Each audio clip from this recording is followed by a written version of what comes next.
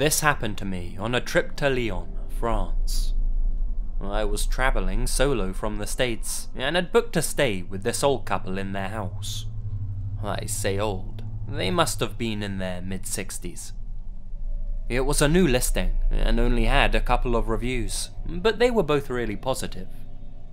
From the photos, I could tell that this place wasn't exactly a 5-star joint, but for the price, it was a steal, and in a great location to boot.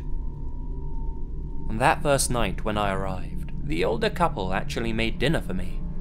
It was a nice touch, and who was I to refuse? Their English was decent, so we chatted and shared a few stories, and afterwards I went to explore the city and get a few drinks. I must have returned around 10 PM, and my hosts were nowhere to be seen. In bed asleep, I figured. The pair had told me at dinner to help myself to a little wine, which is precisely what I did when I got in. Nice folks. Afterwards, I went up to my bedroom to settle down myself. Now, I usually have trouble sleeping, but that night I fell asleep with surprising ease. All the travelling that day had worn me out, and that little bit of wine probably helped too, I guess. I'm not sure what time it was, but I awoke in the night to a flash of lightning. You know when your eyes are closed, but you can still tell there was a flash of bright light? Well, it was just like that. I remained curled up in bed with my eyes still shut, waiting for the crash of thunder to come with it. I counted the passing seconds in my head. My mum always used to tell me that however many seconds there were between the lightning and thunder, that was how many miles away it had struck. So I'm there, counting away in my head. 5 seconds, 10 seconds, 20, 30. That's odd, I thought. No thunder. It was then, through closed eyelids, that I sensed another lightning flash. Again, I waited for the thunder, but it never came.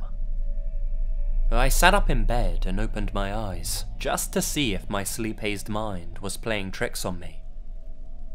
It hadn't been. Inside my bedroom were my two hosts. Initially, I didn't realize just how bizarre this situation was.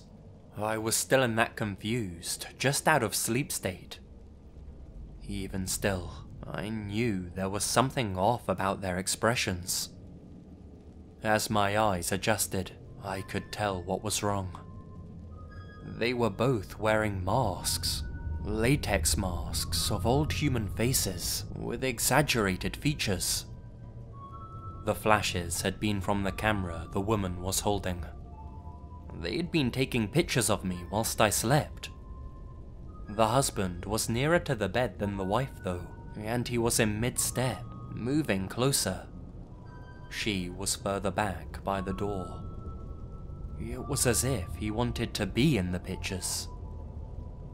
With me now awake, they both froze like a pair of mannequins. What do you want? At the time, I couldn't think of anything else to say. The adrenaline hadn't kicked in yet. I was more confused than freaked out. "You're dreaming," said the male, his voice muffled behind the latex mask. Then, backing up towards the door. "Good night." It wasn't until I noticed the metal wrench in the old man's hand that the situation fully dawned on me.